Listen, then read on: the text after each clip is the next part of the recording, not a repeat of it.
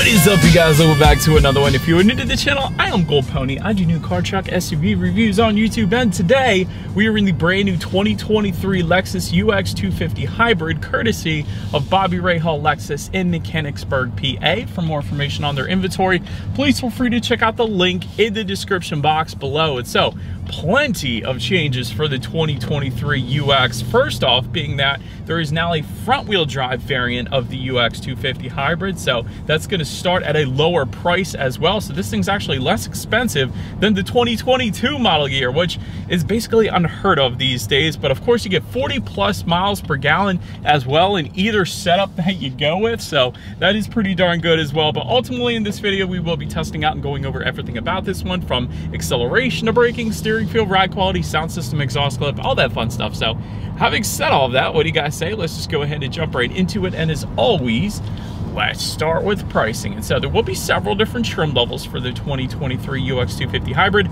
First one being the base, starting at $36,490, much less than last year. Premium, which actually is the one we have today, starting at $38,950. F Sport Design for $38,950, and F Sport Handling then for $43,920. And so that was all pricing for the front wheel drive setup, because like I said, front wheel drive is now available, but you can get all wheel drive on any of those trim levels like we have today. If you wanted to do that, simply add $1,400 then to any of those prices. But regardless of trim level that you go with, the power plant is going to be the same. Powering the beast is a 2-liter Atkinson cycle 4-cylinder with 2 electric motors, putting out 181 horsepower at 6,000 RPM, 221 pound-feet of torque coming in at 3,000 RPM. Power sent to front wheels or all wheels through a CVT. 0 to 60 time differing slightly, coming in at 8.4 seconds for the front wheel drive, 8.6 seconds then for the all-wheel drive. Top speed, if you're interested, comes in at 110 miles per hour, with MPG numbers coming in at 43 in the city, 41 on the highway for the front wheel drive,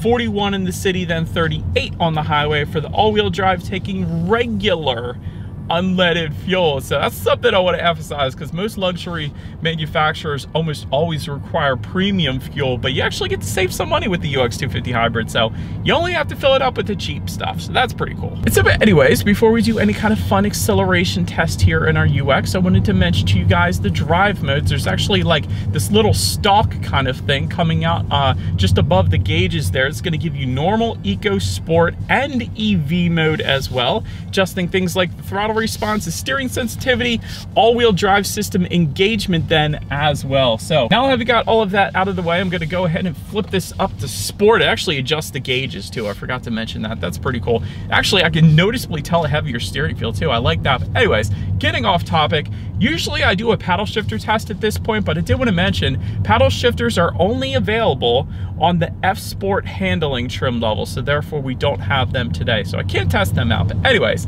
let's go ahead and find a straightaway. Let's put the acceleration here to the test, and let's see how quickly we can get our new 2023 UX 250 Hybrid here up to speed. All right, in 3, 2, 1, go baby.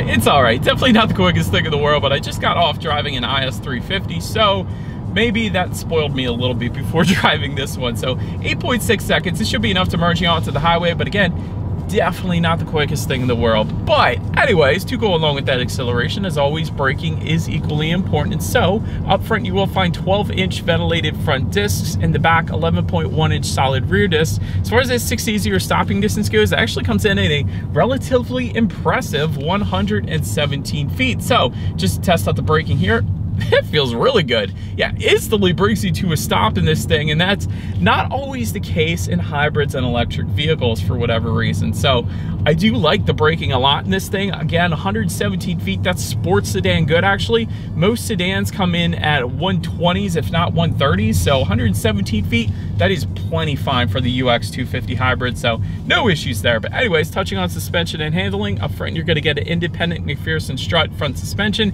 and actually exactly the same in the back, independent McPherson strut rear suspension, gas pressurized shock absorbers, but actually Lexus has said for 2023 there is improved ride quality and handling because they have retuned the suspension setup slightly for the 2023 model year. So did want to mention that. Also wanted to mention you will get adaptive damping suspension if you were to go with that F Sport handling, and that is new for the 2023 model year as well. So essentially what that is it's going to monitor each shock absorber individually, not only adjusting to the road imperfections, but also tightening up the suspension during heavy cornering, giving you the best of both worlds. Not something that we have with us here today, but still, having said that, I'm going to go ahead and put it back in normal driving mode. So far as my short test drive goes here, ride quality has been perfectly fine. You don't always get that in the vehicle of this size, so did want to say that it's been perfectly fine for me today. As far as steering feel goes, it's kind of loosey-goosey in that normal driving mode, and of course it's going to be the same way in Eco, but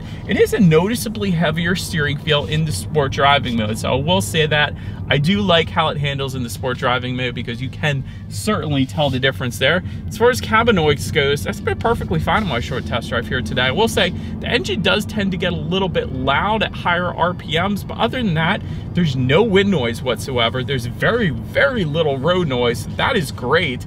It's just the engine noise gets up a little bit louder in the higher the RPMs that you get, which makes sense for the engine that it has in it. But anyways, then touching on visibility, I can see 100% perfectly fine, excellent visibility here in the UX without a doubt. Usually smaller vehicles, you're not gonna have any issues though.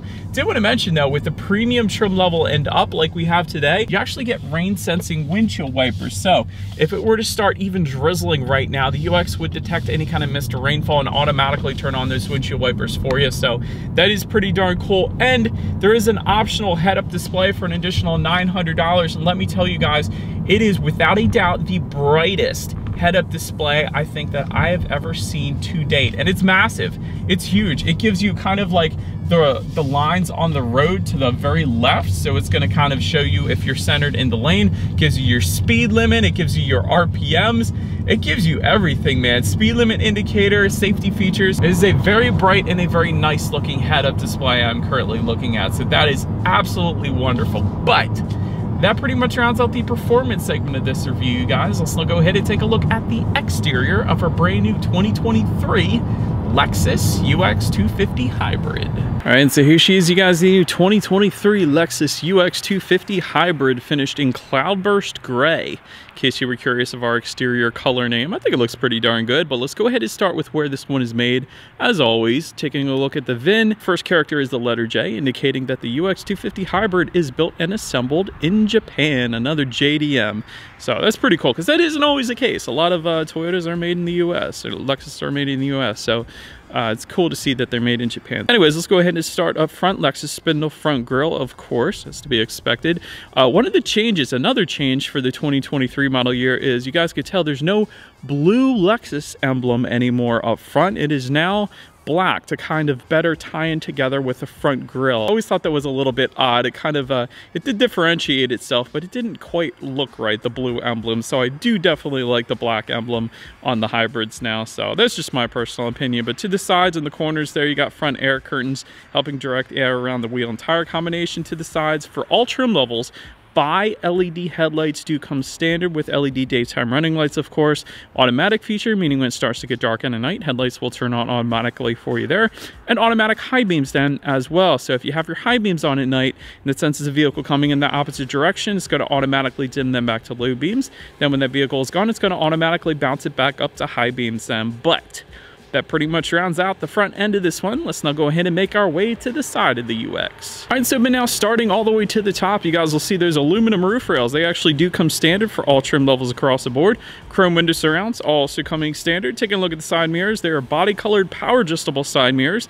They will also be heated with LED integrated turn signals then as well, with a little bit of chrome accenting on them, so that definitely looks good too. Another thing I wanted to kind of emphasize here, because you a lot of times won't see this, is you guys guys can see, there are very prominent fender arches surrounding the wheels, and a lot of times, even with luxury manufacturers, that'll be like a matte black, but I love that they're body colored here because it gives it much more of a very high-end look. So I didn't want to overlook that. But last year also, there was some hybrid badging found on the rear doors. That is no longer the case, so wanted to point that out as well. You're going to get some F-Sport badging on the front fenders if you were to go with one of the F-Sport trims, of course. Then take a look down at the wheel setup. 18-inch double 5-spoke alloys are going to come standard on the base and the premium. That, of course, is what you guys are looking at. But then 18-inch F-Sport specific alloys, of course, coming with the F-Sport. So that pretty much rounds out the side profile here. Let's now go ahead and make our way to the back. All right, so but now since we are around to the back, all the way to the top, body colored shark fin antenna. Just below that, rear spoiler with an integrated brake light. Just below that, rear window wiper. You do have some LED taillights with kind of like the wing effect at the corners. If I get down at the right angle, you guys can kind of see there is kind of like a swoop up there. So kind of like a fighter jet kind of wing to the taillights. I love that look. I think it's so unique and it looks different than all the other vehicles out there right now. But anyways, let me go ahead and get down to the very bottom here because you do have a single exhaust outlet kind of tucked away on the bottom passenger side in the back there. So having said that, this is a hybrid. I don't know if it's going to work. It should work, but as always, here is that exhaust clip.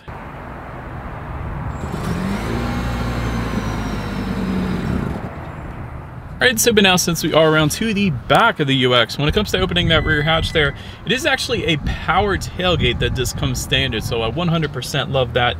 There's a button on the key fob, there's a rubberized button on the hatch itself. Again, it's power tailgate, so it's gonna automatically open and close for you, but it's also a button by the kind of driver's side left shin then from the driver's position as well. But anyways, once opened up, cargo capacity comes in at 21.7 cubic feet. If that was not enough space, there is a 60-40 split, meaning the rear seats do fold down for quite a bit of extra space then if you needed it. There is some LED cargo lighting back there, so like to emphasize that because that's not always the case. Even in the IS350, it's halogen bulbs in the cargo area, so I like that there's LEDs back there. First aid kit, as Lexus always does as well. You got some tie-down anchors. There's plenty of grocery bag hooks, which is pretty cool back there. 12-volt power outlet, and one of my favorite parts, though, you never see this. You got in-floor storage. You do see that, but then within the in-floor storage, you got in-floor storage. So that's then a second level, kind of like a basement of in-floor storage that's compartmentalized at that. So yeah, you got the basement in-floor storage, which is pretty darn cool. But anyways, then making our way up to the rear legroom, that comes in at 33.1 inches. For reference, I'm an even 6 feet tall. This is how much space I have back there. Rear center armrest with cup holders does come standard. Rear ventilation back there as well. And you also got dual phone charging ports for the rear passenger. So I'm a big fan of that. But so then making our way up to the front seats, 8-way power adjustable front seats do come standard. New Lux upholstery is going to come standard on this thing, but heated and ventilated front seats come on the premium that we have today and the F-Sport handling, those two particular trim levels. So I'm super glad we got this one because it is freezing out today in the 30s. So I got my heated steering wheel, I got my heated seats. But anyways, memory settings coming with the F-Sport handling trim level only, and then F-Sport bolstered front seats, of course, coming with the F-Sport handling trim level only. But having said that, I've said this 1,000 times, F-Sport specific seats with the bolstering, they're my most comfortable seats to this day. Maybe the new Integra would give that a little bit of competition, but still, even these seats right now, they're plenty comfortable. So my short test drive today, some of the most comfortable seats out there, so no issues there. But then take a look at the steering wheel. It is tilt and telescoping. It is leather wrapped for every single trim level across the board. Gotta love that. And if you wanted a heated steering wheel, it is a $150 option, and we do have it, and I'm loving it. But anyways, then make our way to the startup. Let me start by showing you guys the key here. You got your lock, unlock, the button to pop the rear tailgate there, but it is all keyless entry with a push button start. So all I'm going to do here is simply put my foot on the brake and press that silver engine start button located just to the left of the climate control information there. But so then once started up, when it comes to the gauges, there's essentially two different gauge clusters. You got your F-Sport specific gauge cluster, which is inspired by the LFA. It slides to the left and the right, and that's really cool. But then you got the gauge cluster that you're looking at right now, which is also fairly darn cool. So it's all digital, basically. It's got a large digital speedometer front and center. You got your kind of battery charge indicator kind of surrounding that. It's kind of a 3D effect too, which I think was pretty cool. And all of your information can be found to the left-hand side. There's steering wheel mounted controls on the left side, giving you things like how many miles you have left until you hit empty, average MPGs. There's a compass, your radio information, some safety features, the list goes on. So pretty much everything you could possibly want on the digital portion of the gauges. And let's not forget about the very brightest head-up display available that I've ever seen right now as well. So another place you can look at all that information as well. But anyways, let's now go ahead and make our way to overall interior quality. There is a power moonroof for the premium trim level and up, so therefore we got it. Auto dimming rear view mirror with home light controls for the premium and F Sport handling. Wireless phone charger goes for 75 buckaroos, and that is located just in front of the cup holders there. Washi material, this is one of my favorite parts. So this is a Japanese company, of course, being Lexus, and it's built and assembled in Japan, and you got a lot of Japanese influence within this thing, which I love. So you got this washi interior trim kind of found just above the passenger side glove box, just behind the infotainment screen, and just above the air vents as well. So I absolutely love that, but I also love the door handles because they are not just regular door handles, they're kind of inspired by a samurai sword. So that of course is another kind of Japanese accent that they threw into the UX 250 here, and I 100% love it. But just in front of the shifter, you have a couple phone charging ports. Again, the wireless phone charger, dual cup holders. You got that EV mode just behind the shifter, of course, and within the center armrest, there's a little bit of storage. It's not a ton, but you got a 12-volt power outlet and USB charging port within there as well. So overall, again, the reason I love the interior quality is because of the washi interior trim and the samurai door handles. But now let's go ahead and make our way to the tech, because the tech is all new for the 2023 model year for the UX. And so you have a new 8-inch color touchscreen display that comes standard on the base, the premium, and the F Sport design, but there is a 12.3-inch color touchscreen display available for the premium, coming standard on the F Sport handling, and that is currently the one you guys are looking at right now, and it looks absolutely amazing. Bluetooth and audio streaming does come standard, but one of my favorite parts yet again, wireless Android Auto, Apple CarPlay. To this day, I would say 90% of vehicles are still wired for that Android Auto, Apple CarPlay. A lot of them will do wireless Apple CarPlay, but it's very rare you're gonna get wireless Android Auto, but the UX has it, so that is pretty darn cool. So my Android isn't left out, but factory navigation system up there as well, climate control settings, radio information, of course, as well. And so when it comes to the sound systems, there are 2 of them. 6 speakers are gonna come on the base, premium, and F Sport design, but you will get 10 speakers if you were to go with that F Sport handling. So having said that, what do you guys say? Let's go ahead and turn on the radio, see what we got playing today, and let's test out the clarity of this one. Toyota's a bunch of liars, because if that's a 6-speaker sound system, that is dang good. That did not sound like a 6-speaker sound system. That sounded like a minimum 8, if not the 10-speaker. Probably is the 10-speaker sound system.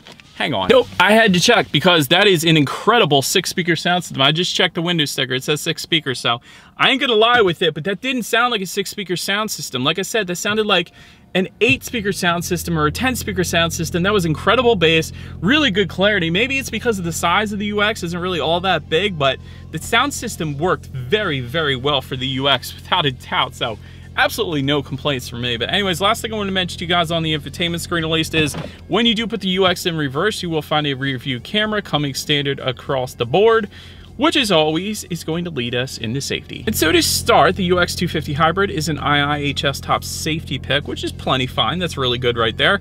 Front side curtain airbags do come standard, driver and passenger knee airbags as well. In the back, you're gonna have latch, aka lower anchors tethers for children for the rear car seats, rear child door locks, tire pressure monitoring system, but also coming standard will be Lexus Safety System Plus 2.5.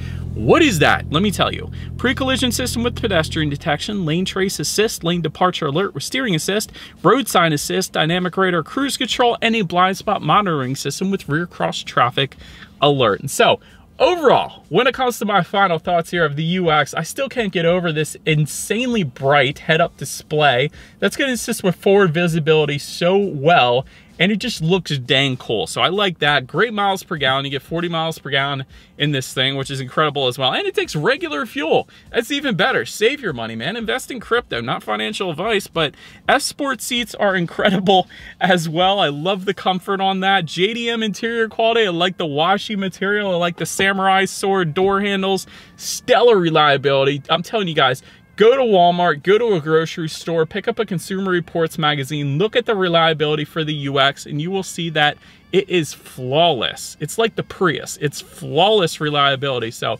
you know this thing's gonna last over 200,000 miles, so I like that. Constructive criticism, it's a bit slow. Not the quickest thing in the world, so I don't know, it's just slow. But honestly, if that's the only constructive criticism I got, that's really not all that bad. And that really is only constructive criticism that I got. So anyways, let me know what you think in the comment section below of the UX. And that is about it for this one, you guys. Thank you so much for watching. Feel free to follow me on social media stuff if you want to see what's coming next on the channel before it gets to YouTube. Be sure to hit the subscribe and the bell notification button if you're into new car reviews, because that is what we do here on this channel after all. Do appreciate you guys watching more than you know. I will see you guys all in the next video. Stay gold.